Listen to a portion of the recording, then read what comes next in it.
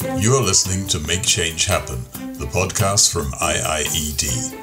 In this episode, Eric Bisil from IIED's Law, Economies and Justice program and his guests discuss the potential of critical minerals in speeding up the fossil fuel phase-out and how they can support the productivity and economic growth of countries where they are found. Welcome to this new episode of IIED's Make Change Happen podcast. Great to be having a conversation on this topic. Welcome, Emmanuel. Thank you so much, Eric, for having me here. My name is Emmanuel Umpula, and I'm the Executive Director of African Resource Watch, a Congolese-based human rights organization. We'll also be hearing later from Ketakandriana Rafistozon from Publisher to Pay, and Rose Mosi and Ben Gassai from IIED.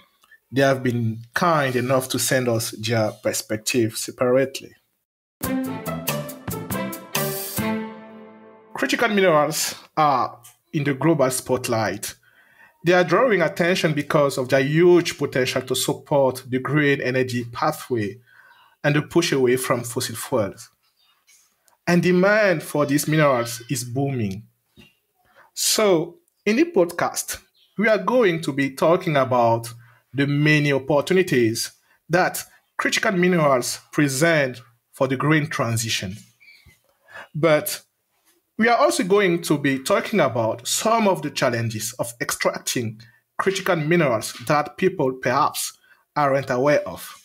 For example, the impact that extracting critical minerals can have on ecosystems and communities. But before we get that discussion going, I would like to say that the term critical minerals is often used to refer to minerals such as cobalt, lithium, and copper. Minerals which are used for green energy technologies such as electrical vehicles, solar panels, and wind turbines. In fact, the correct term is critical energy transition minerals. As the name suggests, these minerals support the green energy transition. It is important to say that countries are all motivated by the need to phase out from fossil fuel, mainly responsible of the global warming the world is facing. It was during the Paris Climate Conference that many countries decided to move away from fossil fuels. This determination was subsequently reiterated at various climate conferences after the one in Paris in 2015. With the decision to shift from fossil fuel to green energy, demand for transition minerals has started to boom. Despite the urgency to fight against global warming and the need to phase out from fossil fuels, voices are being raised today about the many dilemmas that accompany the exploitation of transitional minerals and the need for a just energy transition. Dilemmas are many and complex. We are not going to try to address all of them today, but we'll have a chance to talk about a few of them. To this end, I would like to introduce the Executive Director of Publisher to Pay, Mrs. Ketakandriana Rafistozon, who will be sharing with us one of the manifestations of this dilemma in her country, Madagascar. In Madagascar, we only have two big mining sites. The first one is located in Mandena in southeastern Madagascar and is operated by QMM, the local subsidiary of Rio Tinto. They are extracting ilmenite, a major source of titanium dioxide. Research conducted by the National Coalition of Publisher to Pay showed that local communities experience a consistent loss of livelihood in terms of fish depletion and lack of access to local forests, which were the main sources of revenues for local population. Some of the scientific research accounts for suspicion of water pollution, which may have some effects on people's health. Along those lines, grievances related to land loss, compensated in an opaque process tainted with power asymmetry, generate constant conflicts and divisions among communities. The government is not playing its role, the environmental regulator is not independent, and we do suspect that some local authorities are misappropriating some of the tax and royalties paid by the company, implying some additional losses to communities. It's a really dark picture. The second mine is operated by Ambatvi in eastern Madagascar. They extract and refine nickel and cobalt. A recent investigation by the Malna NGO gave evidence of grievances related to land loss and insecurity among the community. For both cases, it appears that a lack of community consultations, a lack of information, and also the lack of consideration for communities' needs are at the core heart of those issues. A better respect of ESG standards should also be operated urgently. Emmanuel, I don't know about you, but when Ketakanriana was highlighting the environmental and social impact associated with the exploitation of transitional minerals, I was asking myself, if we can say that this is an isolated case, can we say that Madagascar is an isolated case? This is certainly not an isolated case. This situation described by Katarina is particularly the same in my country, DRC, with the exploitation of copper, lithium, cobalt, and other minerals. Mining has always had a negative impact on environment, with destruction of forests, pollution of water, and so on. Unfortunately, today, the exploitation of transition minerals is accompanied by the same negative impact.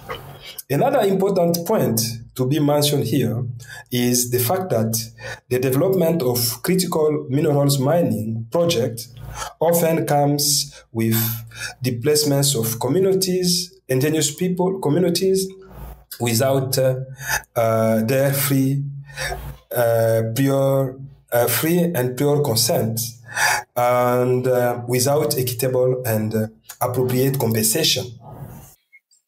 After listening to you, Emmanuel, we understand that the need to ensure that energy transition is fair for countries where the extraction of critical minerals is taking place. In my opinion, this fairness should not only be about respecting best environmental and social practices during the extraction of the minerals. A just transition should also be one that enables countries reaching critical minerals to capture sufficient added value to generate more incomes and jobs at the local level. This time, I would like to invite us to listen to Mrs. Rose Mosier, senior researcher at IIED, who will address another dilemma that critical minerals-rich countries in the Global South are facing. The dilemma of critical minerals is seen in the dichotomy between the benefits that critical minerals bring to the energy transition and the risks of mining critical minerals for the producing countries. Now, critical minerals are essential for developing clean energy technologies that are essential for the energy transition. Critical minerals like lithium, cobalt, copper, amongst others, are usually mined by a small number of countries, often in the Global South. Many of these countries are looking to use the critical mineral boom to improve the economic outlook of their countries. According to the International Energy Agency, the mining of critical minerals is likely to increase due to a rise in demand for clean energy technologies. Now, mining is not devoid of risks. There is governance, social, environmental risks that come with mining. In order for countries to benefit from critical minerals, They need to have a proper plan and governance system in place.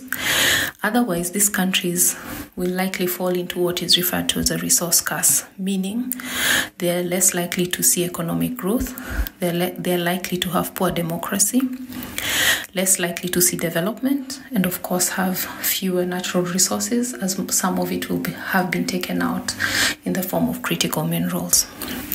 Secondly, mining has negative environmental, social, and health impacts. Environmental impacts come due to the invasive mining methods. Social impacts are seen in the livelihoods of the communities that live around the mine or are displaced to make way for the mine. And health impacts are seen in the communities as well due to the exposure to dust, heavy metals, amongst other elements that can cause health challenges. Thirdly, these countries too need to transition, and therefore there's a need to have a plan for producing countries to use some of their minerals for the energy transition or for their own energy transition. In DRC, I think what Rose has just described is very a fight we have here in DRC, for instance, where the mining exploitation is not adding value locally. So we are just exporting the raw materials. So this is not giving enough profit for the country where those minerals are mined. So when we talk about energy transition, we need to think about that. First, we need to think about the negative impacts on communities, as we described before, but also sharing profit. And sharing profit means we need to have a plan where we see how we add value to those minerals from the country where those minerals are located to where the consumers are. But also we need to create a local market. In Kolwezi, for instance, the world is mineral capital. And when we talk about energy transition, no one will understand what you are talking about. Emmanuel, thank you. Thank you for highlighting the fact that critical minerals should be considered also as an opportunities for countries, for producing countries. I think it's very important to clearly say that critical minerals exploitation do not only comes with problems. They are in fact also bringing opportunities for producing countries. And Emmanuel, I'm curious to hear from you what DRC is doing, or is trying to do to capture more added value at the country level. I know that there's this MOU with Zambia for the creation of a production unit for lithium battery. Can you tell more about this production unit for lithium battery? Yes. After the work coming from civil society asking for how we can add value locally, so Congolese government is trying to sign MOUs with other countries like Zambia, US, and at the end of last year with EU. How can them have a unity where they can add value?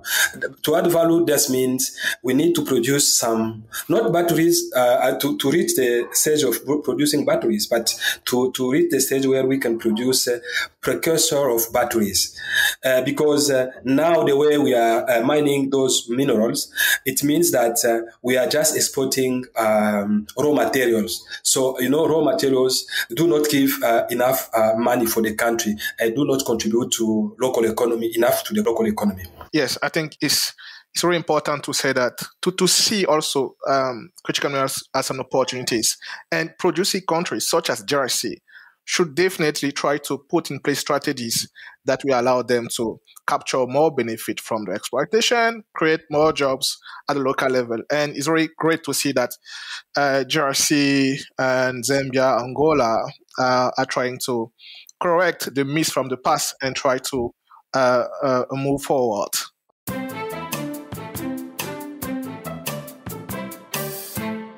We have talked about the issues related to exploitation. We have seen that critical minerals are also an opportunities for the world in its fight against the global warming. Having said that, if you don't mind, Emmanuel, I would like us to talk about a way forward that for various reasons, little attention has been paid to it so far. I'm talking here about the circular economy. In fact, the circular economy is a model of production and consumption which helps to reduce the pressure on natural resources by focusing on the rational and sustainable use of products derived from the processing of natural resources. To be clear, I'm not saying that the circular economy is the absolute solution, not at all. But I'm just drawing attention to a model that will allow us to break with some of our consumption habits that are the root of the pressure on nature which induce the global warming.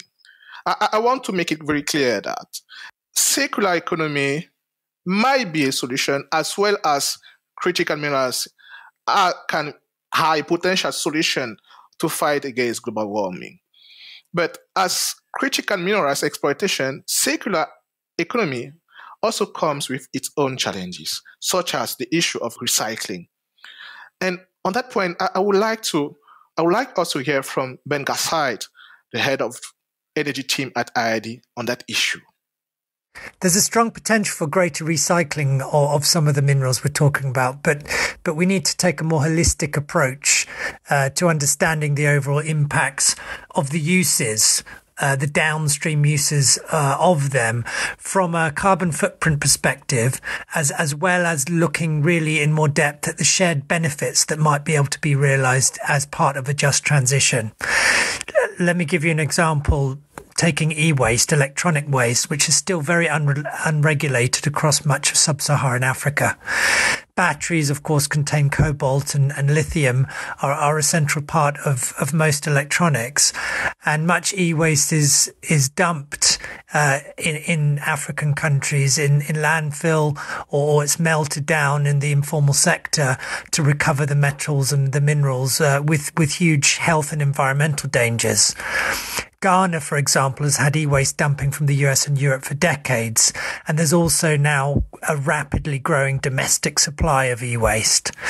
Some of the countries have made good progress on improving the policies around e-waste. Kenya, for example, has had an e-waste strategy since 2019, and a formal act of parliament came in 2021.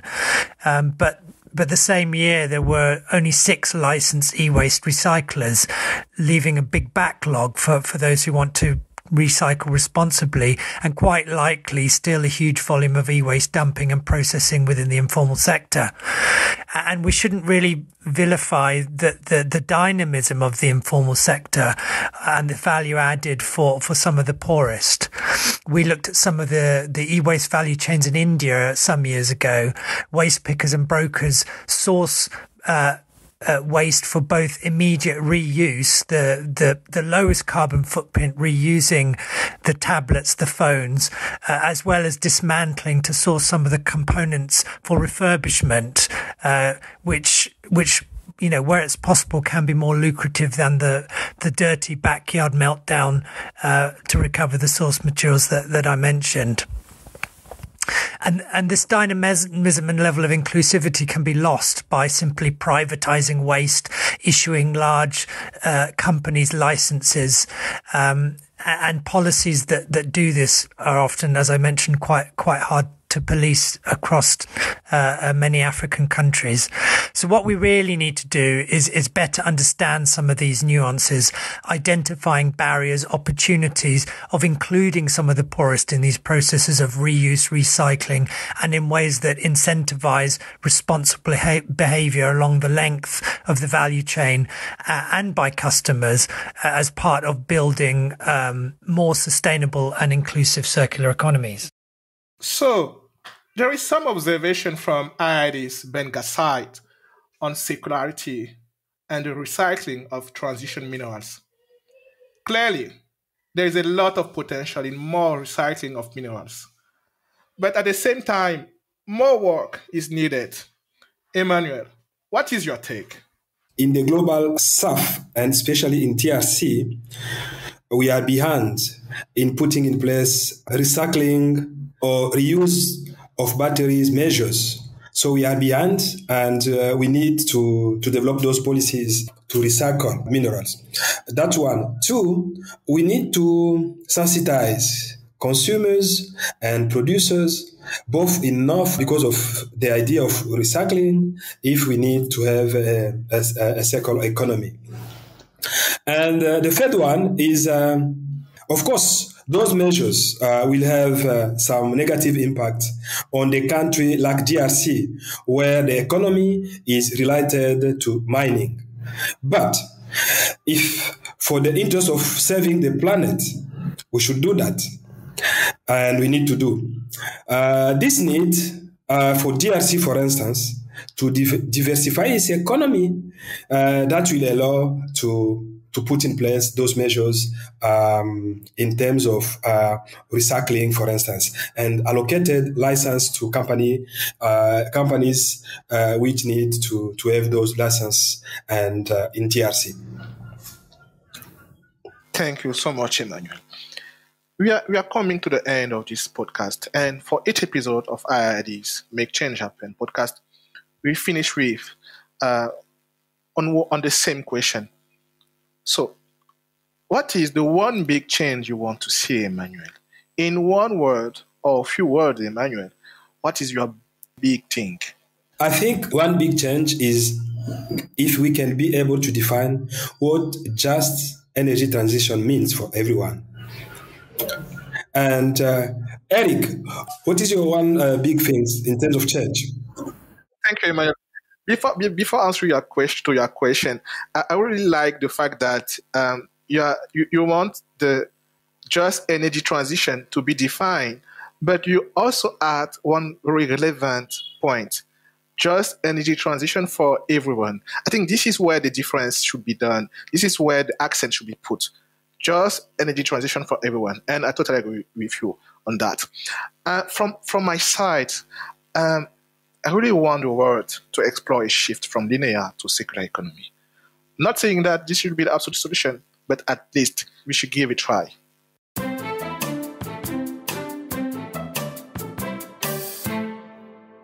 So that is for this episode. Thanks for listening. It has been great to have this conversation around the opportunities presented by critical minerals and also some of the challenges.